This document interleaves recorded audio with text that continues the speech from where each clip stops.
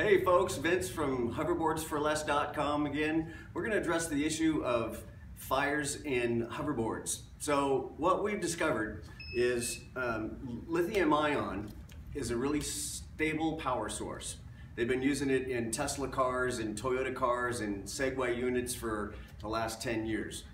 The issue isn't the battery, although the better batteries you get, the less likelihood that you're going to have a problem. These are Samsung batteries. We either get Samsung batteries or LG batteries in all of our units. So this is the power source for a good hoverboard. Okay.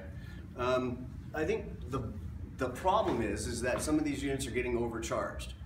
You have a charger that has some diodes in it, and the best chargers will have a fan. So you can see there's some slots in this where a fan can run and keep the charger cool. But probably the most important thing is don't leave your machine on a charger plugged into the wall for more than 4 hours.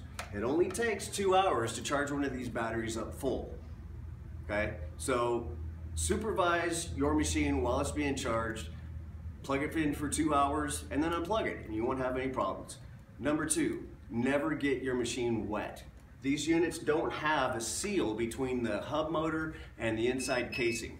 So if you're out there riding, even if it's not raining but the pavement is wet, conceivably you could get water inside the casing, it could get into the battery. Lithium ion and water do not mix. I've seen them burn.